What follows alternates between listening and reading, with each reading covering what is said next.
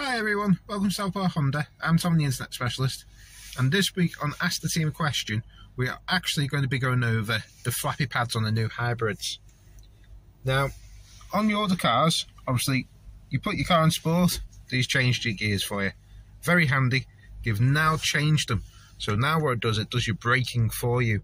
So as you drive along, all you do is increase. It's actually the opposite way around now. Use the left one to increase your braking and use the right one to decrease. So what we'll do, we'll go for a little drive. I've got a sales team member here to help me, and he's going to hold the camera whilst I drive and show you. Okay? And if you release your accelerator, the car will slow down for you. If you do the plus, obviously that'll take it off. Don't know if you can see those 4 arrows there that keep going on and off. So obviously you get the choice of going as fast or as slow as you want with your braking. Okay?